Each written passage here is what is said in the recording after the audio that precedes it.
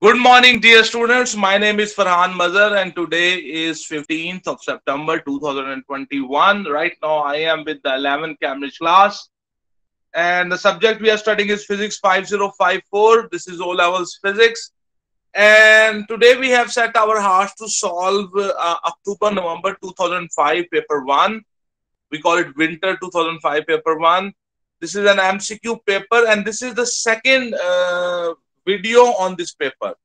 You can say this is the part B on this paper, and in part A we have already solved from question number 1 to question number 20, and I have uploaded that in my YouTube channel. You can watch that. In this video, in this session, we will be working from question number 21 to question number 40. Okay, so let's start and let's go to the question number 21. Okay, so on your screen, the question number 21 is showing up. He says the dipper in a ripple tank vibrates at a frequency of 4 hertz, and the resulting wave pattern is photographed. The distance between the two crusts shown is 20 centimeters. So what is the speed of the wave? So the frequency of the wave is given, that is 4 hertz, and this distance 20 centimeter. How many waves are there? 1, 2, 3, 4, 5. So in 20 centimeter there are 5 waves. So I can find the wavelength. Divide the distance with the 5, so you will get the wavelength of one wave. And once you have the frequency and the wavelength, you can find the speed. The formula is very simple. Famous formula, wave equation, V equals to F lambda. So once you have that formula, then very easily you can find out. Let me show you how this is done. So here we go. So on your screen, you can see that the wavelength will be equals to 20 centimeter divided by 5. That will give you 4 centimeters. So the lambda is 4 centimeter. The frequency is 4 hertz. So I will apply the wave equation, V equals to F lambda. And V equals to F lambda. F is 4 hertz. Lambda is 4 centimeter. 4 4s are 16, so your answer will be 16 centimeter per second. 16 centimeter per second. So that was the question number 21, 16 centimeter per second. So let's check what is the option. So I think 16 centimeter per second. I think that C is the right answer. Question number 21, I think C is the right answer. Let's check. Question number 21, I think C is the right answer. Good. C is the right answer for question number 16. Question number 21, sorry. So let's move to the next question. The next question showing up on your screen is question number 21. Which characteristics describe an image formed in a plane mirror? So in the plane mirror, the image formed is virtual. The image formed is erect or upright. The image formed has the same size as that of the object. The distance of the image from the mirror and the distance of the object from the mirror, they both are equal to each other. The image is laterally inverted. So look at the options. Real and inverted, that's wrong. The image formed is virtual. Virtual and upright, yes, this can be the answer. Real is not the answer. Virtual and smaller than the object, no. Is the size of the image and the size of the object, they are equal to each other in the plane mirror. So I think B is the right answer. Question number 22, B is the right answer. So let's check from the marking scheme. Question number 22, B is the right answer. Okay, so let's move to the next part. The question number 23 is showing up on your screen. The diagram shows an object O placed 3 centimeters away from a converging lens of the focal length 6 centimeter. The focal length is 6 centimeter. The distance of the object from the lens is only 3 centimeter, which means that the object is inside the focal length. If the object is inside the focal length, the image, the convex lens will make a virtual image and a magnified image.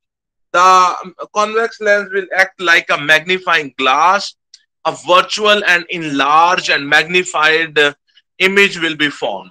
So, and that will be the image formed will be virtual, it will be erect, upright, and it will be magnified. Virtual, erect, and magnified. So these are the what type of images produced. It will be virtual, erect, and magnified. I think C is the right answer. Question number 23. Question number 23, C is the right answer, sir. Okay. So let's move to the next question. The next question is showing up on your screen, and the question 24. Waveforms are shown on an oscilloscope for a flute and a basin playing the same note. The oscilloscope settings are the same for both waveforms. What is the difference between the two sounds? You see, if you check at, for example, if I try to check the time period, 1, 2, 3, 1, 2, 3, 4. So 4 squares for the time period on the x-axis. For this wave, 1, 2, 3, and 4.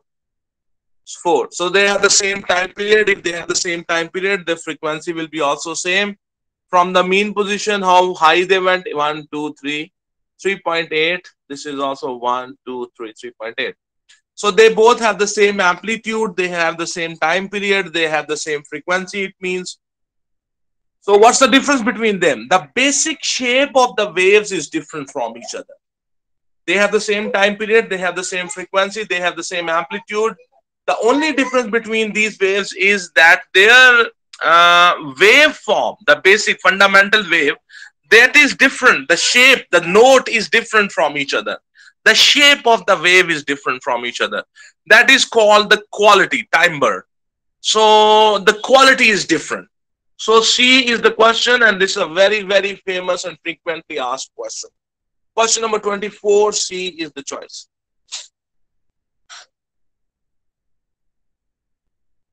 Question number 24, C is the right choice, sir. So let's move to the next question.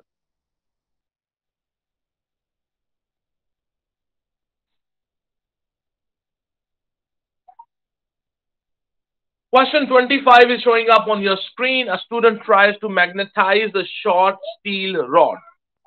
Which of these tests will show that he has been successful? A student tries to magnetize a short steel rod. Which of these tests will show that he has been successful? He was trying to magnetize a steel rod. If they were trying to magnetize a steel rod, so they will be successful if the steel rod is magnetized. So what is the test for a thing to check if that is magnetized or not? That it one end should repel, it should have a repulsion between a north pole. For example, one end should be attracted to the north pole and the other end of this steel rod should be repelled by the north pole. Okay, so repulsion is the confirmed test if for a thing to be magnet. So if a steel rod is magnetized, it will be its one end, one of its end. If we are testing only one end of this rod, one of its end will be attracted to the north and one of its end will be repelled by the north. In the same way, one of it will have two ends. One end will be attracted to the south, the other end will be repelled. So that repulsion is basically, it will be repelled by another magnet. Both ends of a permanent magnet attract the rod. That does not mean it's magnetized. One end of a permanent magnet repels the rod. Yes, that can be the answer. The rod picks up small pieces of paper. That is not a confirmed test that it is magnetized. When freely suspended, the rod points in any direction. No, that cannot be a characteristic of a magnetized rod. So they say that the student tries to So I think the rod, the one end of a permanent magnet repels the rod. Yes, that is the repulsion is actually the test that if something is magnetized or it is not magnetized. So that was question number 25, and we think that B is the right answer. Question number 25, our guess is that the B is the right answer. So if you open the marking scheme, question number 25, B is the right answer, sir.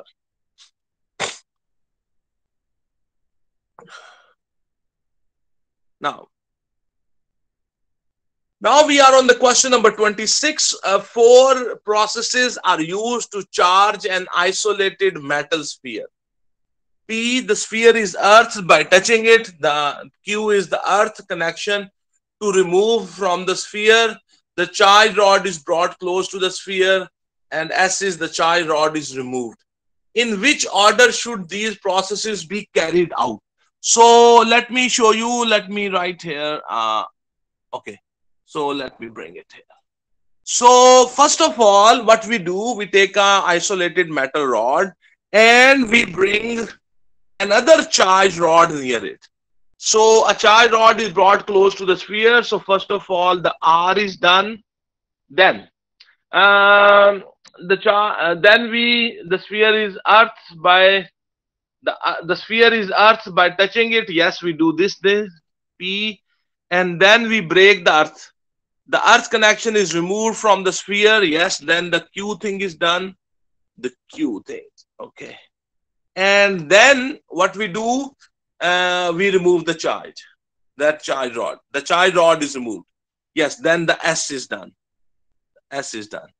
So this is how you do it. You do R, P, Q, S. R, P, Q, S. R, P, Q, S. That should be the, okay, so RPQS, so I mean that it means RPQS. C looks the right answer, sir. Question number 28, C looks the right answer. So let's check if our answer is right.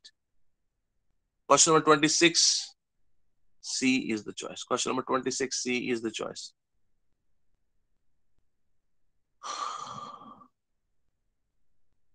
So on your screen, question number 27 is showing up. Why can birds stand on an overhead high voltage transmission line without suffering any harm? You see, you get electrocuted when you one part of your body is at high voltage and any other part of your body touch low voltage. So when you are connected with both high voltage and low voltage, then the electricity will flow through you or flow through the bird, and it will be electrocuted. If your whole body is in contact with the high voltage line, but your body is not in contact with any other object which is at low voltage, then you will be not electrocuted. So the options are: their bodies have a very high resistance. No. Their feet are very good insulators. No. The spaces between their feathers act as insulators. No. They are not connected to the earth. Yes, that can be the answer, because they are not connected to the low voltage. So that's why they are not electrocuted, because they are not. Question number 27, D is the answer. Yes, sir. Question number 27, D is the right answer. Okay. So let's move to the question number 28.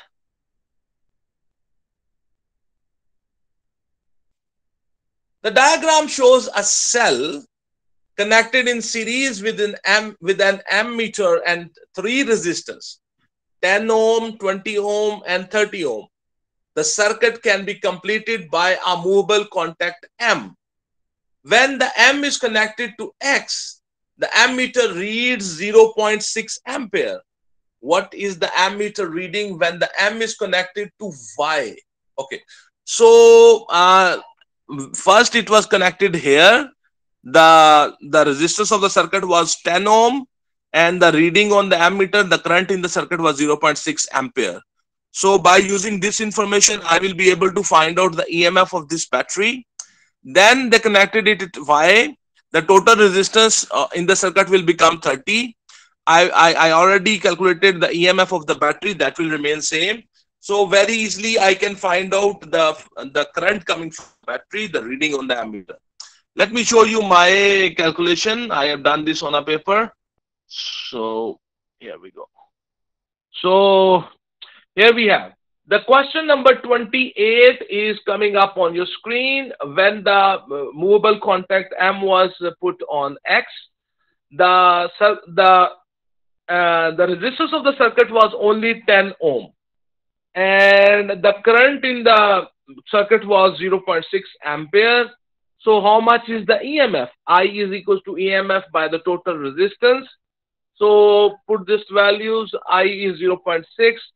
EMF is question. The total resistance of the circuit is 10. So EMF will be 10 multiplied 0.6, and that will give you 6 volt. So now I know the EMF of that cell. Now what they did, they put the movable contact on the Y. Now you can see that the total resistance of the circuit has become 30 ohm. 10 plus 20, that's 30 ohm. The total resistance of the circuit is 30 ohm. The EMF of the battery connected there is 6 volt. And I want to know how much current is coming from the battery. In other words, what is the reading on the ammeter? So I is equals to EMF by the total resistance of the circuit. So 6 divided by 30, that gives you 1/5, which is equal to 0.2 ampere. So the reading on the ammeter will be 0.2 ampere. The reading on the ammeter will be 0.2 ammeter. So I hope that you have understood this question. So let's check 0. Okay, so our option is 0.2 ampere. So we think this is the option. Question number 28, we think B is the right option. So let's check if our answer is right or not. Question number 28, sir, B is the right answer. Question number 28, B is the right answer. You can see from the marking scheme. So let's go back to the question. Question number 28 is done. Now we are on the question number 29. Okay, he says in the circuit shown, the battery lights up all 4 lamps. The battery lights up all 4 lamps. When one of the lamp's filament melts, the other 3 lamps stay on. Which filament melts? Okay, so they are connected in, you can see here we have 4 lamps, A, B, C, D. So during our experiment, one of them melted. So one of them melted, the path of the current is broken, but the 3 others are still giving light. So which one is melted? So we are looking for that lamp that if the path of the current is broken at that point, the rest of the 3 will be getting the current, they will be switched on. So I think very easily we can tell if the lamp B will, do you see this lamp, the lamp B, if it melts, if the path of the current is broken here, the A, C and D, they will be in a single loop and they will be connected with the battery and they will still be lit. So I think B is melted. Question number 29, I think B is melted. So let's check. Question number 29, B is the right answer. So I hope you have understood. Okay, so here we go. Question number 30.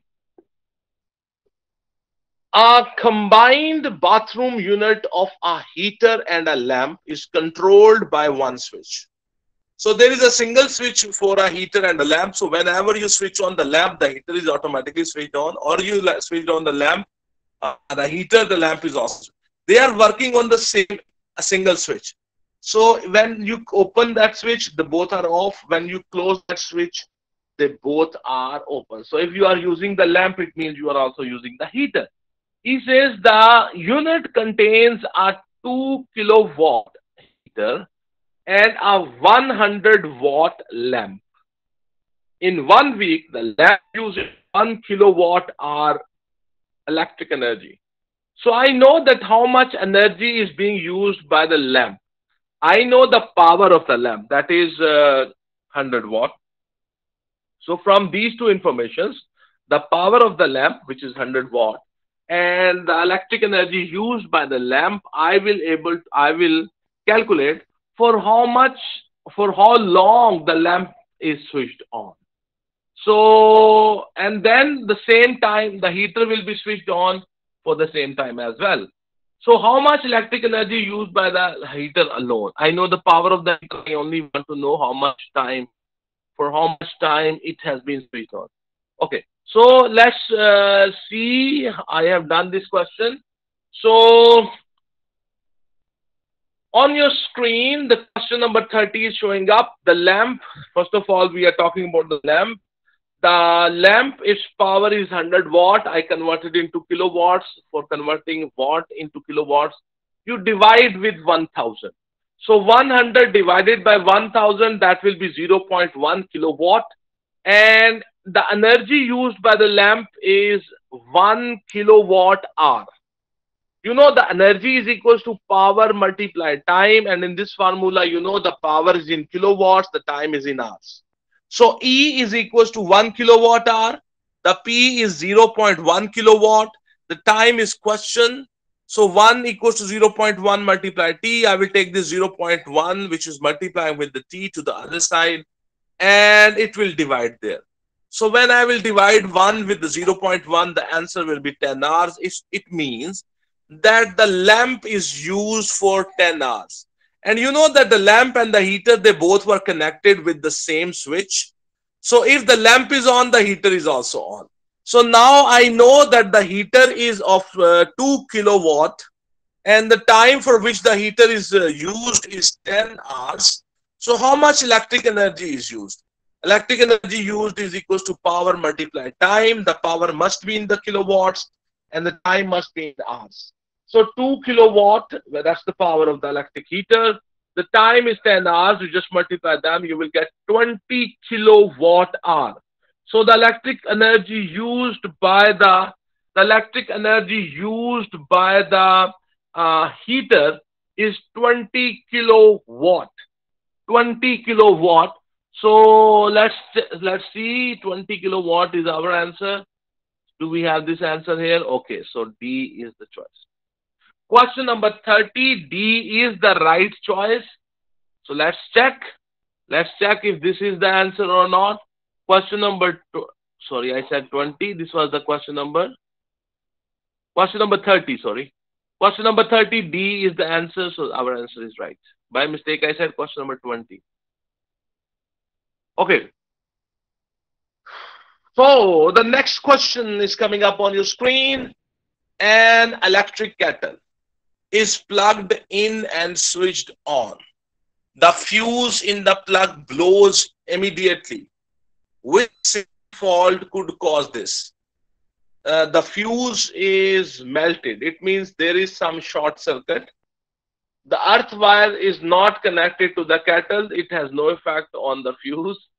The live wire and the neutral wire connections in the plug are swapped around. So I don't think this will blow up the fuse.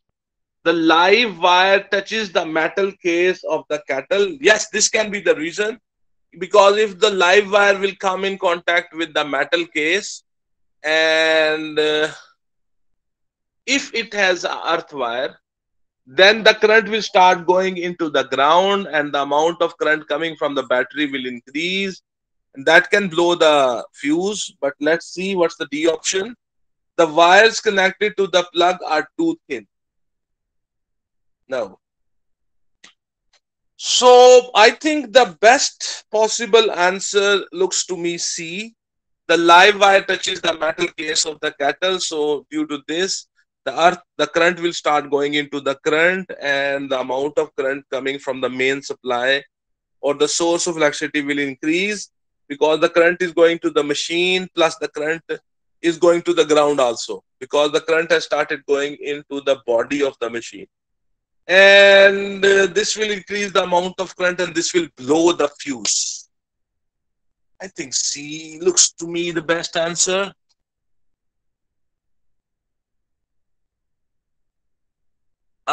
Swapped around. Let me check first of all. Question number 31. So question number 31. Let me check first. Let me 31. So C is the answer. Question number 31. C is the right answer, sir. Okay. Question number 31 is the right answer. So we are moving to the question number 32. A coil carrying a current is arranged within a magnetic field. The coil experiences forces that can make it move. In which direction does the coil move?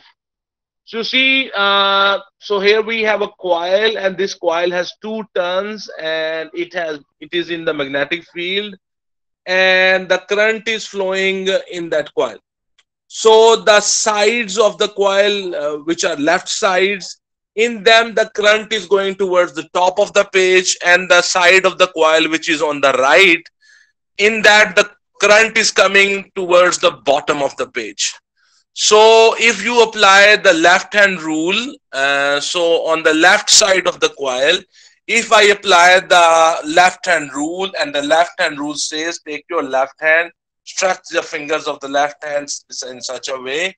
So FMC, force, magnetic field and the current is going upward, and the magnetic field in the left side of the coil. The magnetic field is going from left to right. The thumb is pointing towards me. So it means that the coil will come out of the paper. That this side of the coil will come out of the paper. In the same way, the right side of the coil, that will move into the paper. So because this coil is has an axis, XY is the axis. So the left side is experiencing a force which is out of the paper, and the right side is experiencing a force which is into the paper. So this coil will start rotating about the XY axis. So this coil will start rotating clockwise. It will start rotating clockwise, I think that about the axis XY. So I think D is the best answer. So this coil will start rotating. XY. D. Question number 32. D is the answer. Yes, sir. Question number 32. D is the right answer. Okay, the question number 33 is coming up on your screen. A magnet is pushed horizontally towards a coil of insulated wire, inducing an EMF in the coil. So this is the very famous experiment in which you have a coil. It does not have any kind of EMF or current in it. So what you do, you take a magnet and you move the magnet. Either you move it towards the coil or you move it away from the coil. So what will happen? Due to the movement of the magnet, so what will happen? The EMF or the current will be induced in the coil. So you see the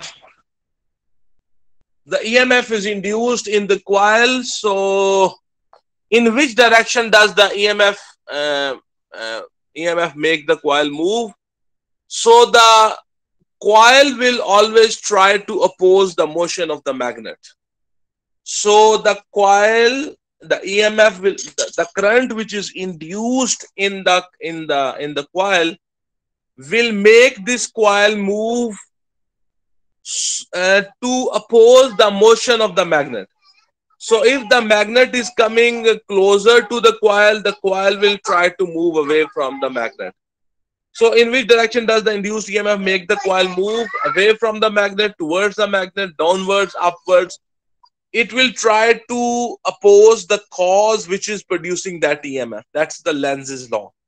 So the coil will move away from the magnet. So I think question number 33, I think that the question number 33, A is the answer. Question number 33, A is the answer. That's the Lenz law. A is the right answer, sir. The current which is produced in the the coil is such that it tries to oppose the cause which is producing it. So that was question number 33. Okay. So on your screen, question number 34 is showing up. A step-up transformer with 100% efficiency has an input voltage of 3 volt and an input current of 2 ampere. So here you have a transformer. You under these conditions, what output voltage and output current could be obtained? So you see clearly, you can see the number of turns on the primary side are 4, and the number of turns of the coil on the secondary side, they are 8. So you can count them. So in the primary coil, the voltage is 3 volt and the current in the primary coil is 2 ampere. Their question is, what will be the voltage in the secondary coil and what will be the current in the secondary coil? And we have just counted how many turns are in the primary coil. There are 4. And how many turns are there in the secondary coil? They are 8. So what we will do this a little bit calculation. Let me show you my calculation. I've done that. Okay, so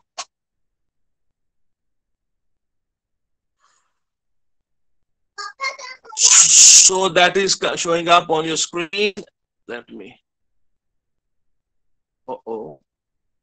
So I think let me do that. So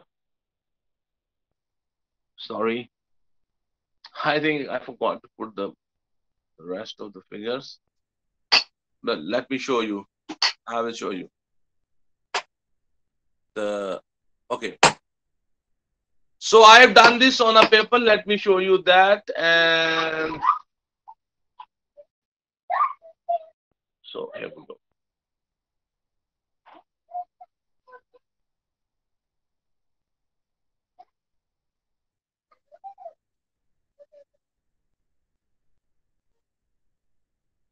So this is winter 2005, question number 34. Sorry, I forgot to put this in my PowerPoint presentation.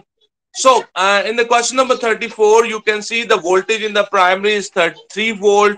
The number of turns in the primary are 4. The current in the primary, there are 2 amperes. What is the voltage in the secondary? The voltage in the secondary, that's the famous formula. Voltage in the secondary divided by the voltage in the primary is equals to the number of turns in the secondary divided by the number of turns in the primary. So voltage in the secondary is the question. The voltage in the primary is 3. The number of turns in the secondary are 8 and number of turns in the primary are 4. So just do this calculation. You will get the voltage in the secondary will be 6 volt. And then we have the next formula, and the next formula is you can where we have to find out the current in the secondary. Current we can find out the current in the secondary, and the current in the primary is given. The formula, famous formula, IS by IP is equals to NP by NS. Remember this here. If the VS is upstairs, the NS is also upstairs. But in the current formula, the IS is upstairs, then the NS will be downstairs. So that's the difference between them. Okay, so the IS is the question, the IP is 2 amperes, the NP is 4, and the NS is 8. So just do this calculation. So the current in the secondary will be 1 ampere. So the voltage in the secondary will be 6 volt and the current in the primary will be 1 ampere. So the voltage will be 6 and the current will be 1 ampere. It's a step up transformer and the voltage is supposed to increase. So I think D is the right answer. Question number 34, D is the right answer. Let's check. Question number 34, D is the right answer. So question number 35 is coming up on your screen. And why is a reed relay used in a switching circuit? A reed relay is used as the circuit which is connected with the reed relay. The circuit of the reed relay has a very low voltage and a very small amount of the current which actually operates the reed relay. and the read relay then operates another circuit. And that circuit has very high voltage and very large amount of current. So to switch on a small current using a large current, no. To switch on a small voltage using a large voltage, no. To switch on a large current using a small current, yes. That is the purpose of the read relay. The switch of the read relay, the switch which operates the read relay has very low current and very low voltage.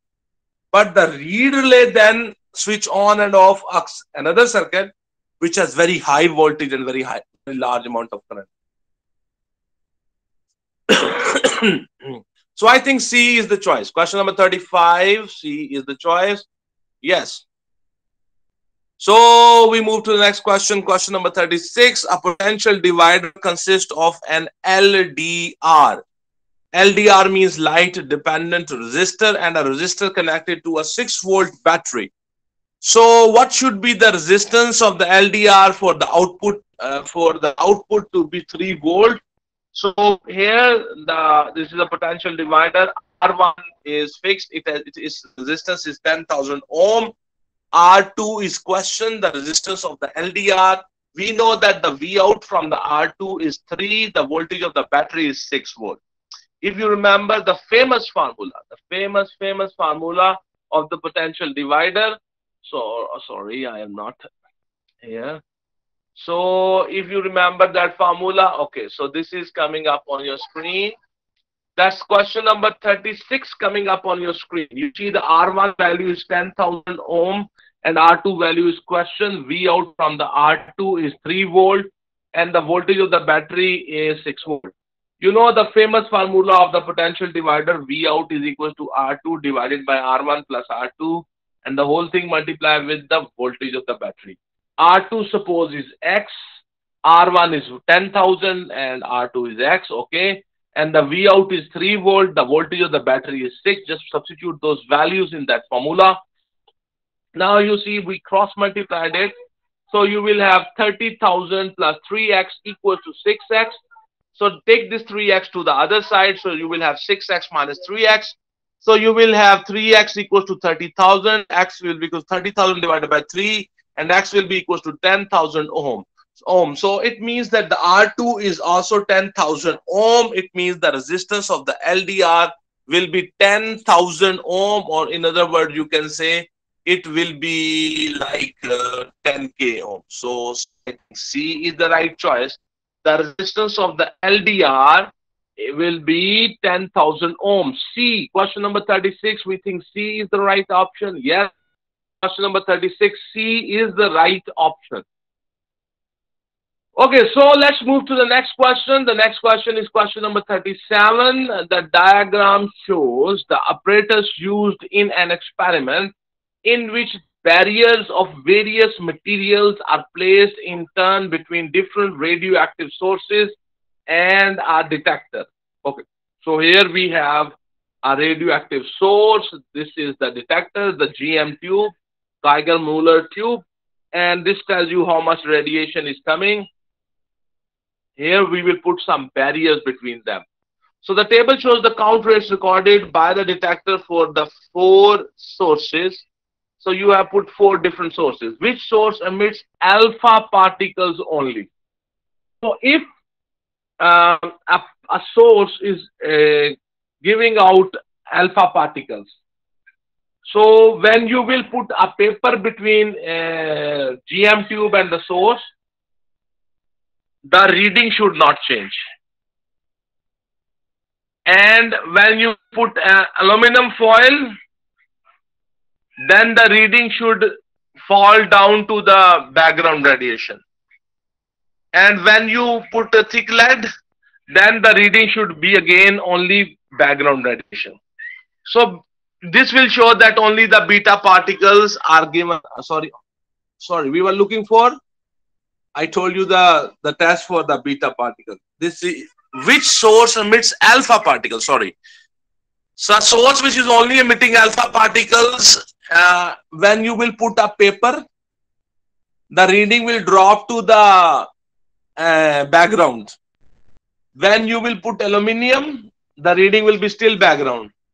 And when you put a lead sheet, the reading will be still background. Okay. So because the alpha particles, they are not able to penetrate through paper, so they are also not able to penetrate through aluminum, and plus they are also not able to penetrate through the lead. So that source will be emitting alpha particles only, who gives some reading when there is nothing between the GM tube and the source. But when you put a paper between the source and the GM tube, the reading drops to the background. So it means there are alpha particles, because the alpha particles cannot pass through the paper. And when you put the aluminum foil, obviously the alpha particles cannot pass through the aluminum foil. The reading, it will show when the aluminum is between the source and the GM tube, will be equals to the background, and same way when you put a thick lead. So you see the source B, when there is no barrier, the reading on the GM tube is 200. So when you put the paper, the reading drops to 30. So there are alpha particles. They have been stopped. The reading has dropped. So when you put aluminum foil, the reading is still 30. When you put a thick lead, the reading is still 30. This means that this source is only producing alpha particles. So I think B is the right answer, sir. B. Question number 37, B is the right answer. Okay. So we are moving to the next question. He says, let me increase the size so you can clearly see what we are talking about.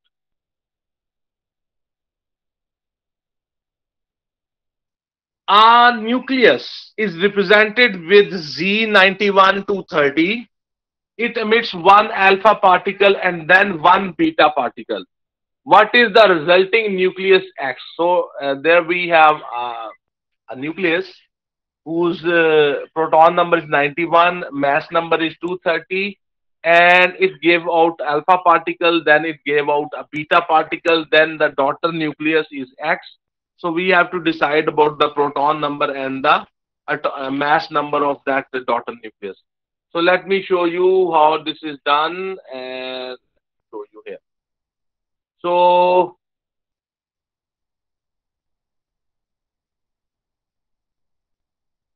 okay, so on your screen, hopefully you can see this. So here we have that Z91-230. So it gave out an alpha particle. The proton number of the alpha particle is 2. The mass number of the proton and the alpha particle is 4. So that this daughter nucleus Y will be produced. The daughter nucleus proton number will be 2 less than the parent nucleus, and its mass number will be reduced by the 4. So the Y nucleus, its proton number will be 89, and its mass number will be 226. Then this will give out a beta particle. This Y nucleus, that will give a beta particle. When the beta particle is given out, the new daughter nucleus which is formed from this daughter nucleus, whenever a beta emission happens, the proton number increases by 1. Remember this thing. Whenever the beta particle is given out, the proton number will be increased by 1. And the mass number will not change. So the proton number, which was 89, now it will become 90, and the mass number will not change. So the daughter nucleus X will have proton number 90, and its mass number will be 226. So let's check. What are the options. 90 and 226. So I think this is the option. I think C is the right option. It has the 90 and 226. So let's check. Question number 38. C is the right answer. Question number 38. C is the right option. Okay, so let's move to the next part. Question number 39 coming up on your screen. And its question is, a nuclide of the element polonium is 94, 242. What is the number of neutrons in the nucleus? The number of neutrons are very easy to find. The number of neutrons are mass number minus the proton number. The mass number is 242. The proton number is 94. From the mass number, simply subtract the proton number. So you will have 240 minus 94. That will give you the number of neutrons in that nucleus. So let's check. I have done this on a paper. Let me show you my work. So here we go. Question number 39 is showing up on your screen. You can see that the question number 39 is polonium 24294. So neutrons will be equals to the mass number minus the proton number. 242 minus 94. That will give you 148. So the number of neutrons in the nucleus are 148. So number of the neutrons in the nucleus are 148. Hopefully you have understood how we have done this. 148. So let's check the options. So I think B is the right option. Question number 39. I think B is the right option. Let's check. Question number 39. Question number 39. I think B is the right option, sir.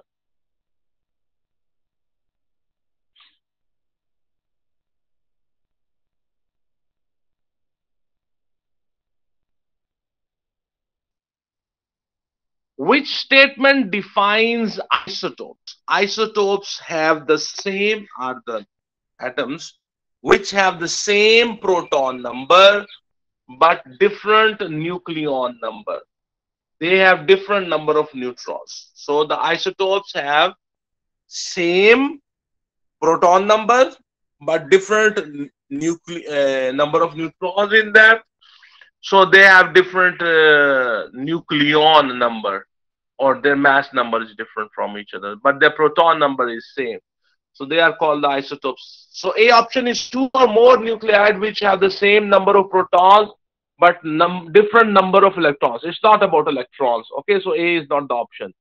Two or more nucleides which have the same number of neutrons but different number of electrons. That's wrong. Two or more nucleides which have the same number of neutrons but different number of protons. That is also wrong. Two or more nucleides which have the same number of protons. Yes, that's the definition of they have the same number of protons, but they have different number of neutrons, and due to this, they have different number of nucleon numbers. So the isotopes are two atoms which have the same number of protons, but different number of neutrons in their nucleus. So D looks the best option to me, sir. Question number 40, D is the right option.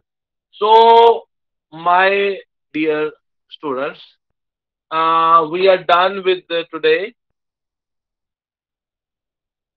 We have done October, November 2005, Physics 5054, paper 1. And this was the second part of that. This is the second lecture on this paper. In my part A, we have done from question number 1 to question number 20. In this part B, we have done question 21 to question number 40. I have tried my best to explain the things and to make things easier for my students. So hopefully this video is helpful to you and it will benefit you and it will improve your concepts of the O-levels physics. So thank you very much, and it was a pleasure teaching you all. Thank you very much, and don't forget to subscribe my channel. And if you find this video helpful to you, also share this video on your Facebook and also share this video on your Instagram so that my subscribers can increase. So thank you very much, and God bless you all.